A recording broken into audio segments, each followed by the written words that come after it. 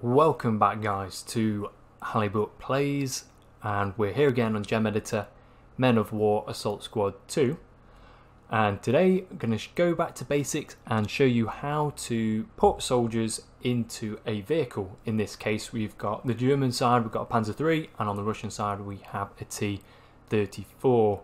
So to begin with, we are currently in F1 mode, which is when you should be able to control units, and I can't select any of these guys. So first off, we're going to want to press F3, which is the mode that I've placed these soldiers down on, and we can see if I select the German units, if we come to top here we have player, and there's no player currently given to this crew. So if I come down here and give them player 1, you can see that their colour is also changed on the map. And then if I go over here and select the Russians and give them player 2, so they are a different player to the German side, they are an opposing side, you can see they're also showing currently as red on the map too. You don't need to assign a player to these vehicles. As long as the crew have the different players, that should be fine. So if we press F1 and go back here, I still can't select anyone, but it's because I need to, on my keypad, select the correct player. So if I press 1 on the keypad, I will be able to select the German squad.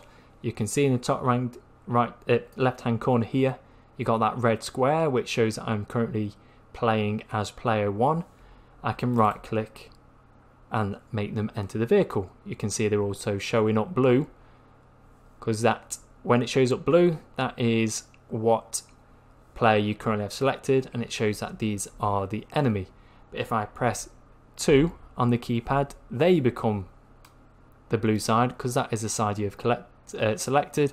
You can then select that unit, right click them into the vehicle.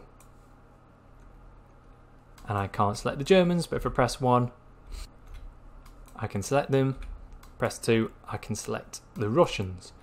And that's all there is to it. And you've just got to make sure that when you're trying to control the units, you have pressed F1 to go back into the in-game mode, because you cannot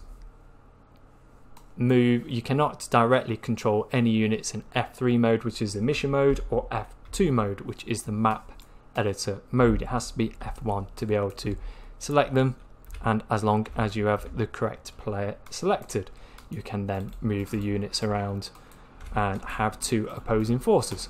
So I hope that helps you guys out. If you have any more questions about this topic or anything else that you want to see about the Gem Editor, then please let me know. I'm probably going to look more into Gates of Hell Gem Editor for now, as that's a new release that's come out and we can get some more videos out about that.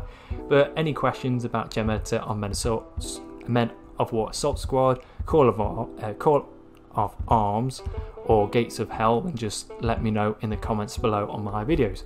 Alright guys, thanks for the view, and I'll catch you in the next one.